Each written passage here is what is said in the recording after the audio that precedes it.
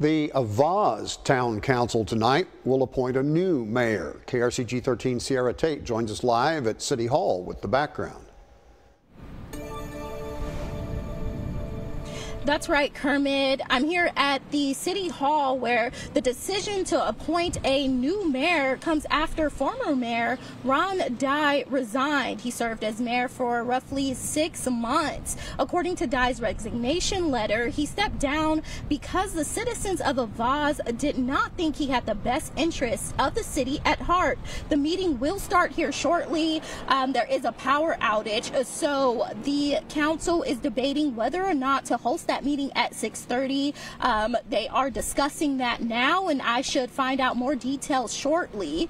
Please stay tuned. Reporting from Auxvasse, Sierra Tate, KRCG 13.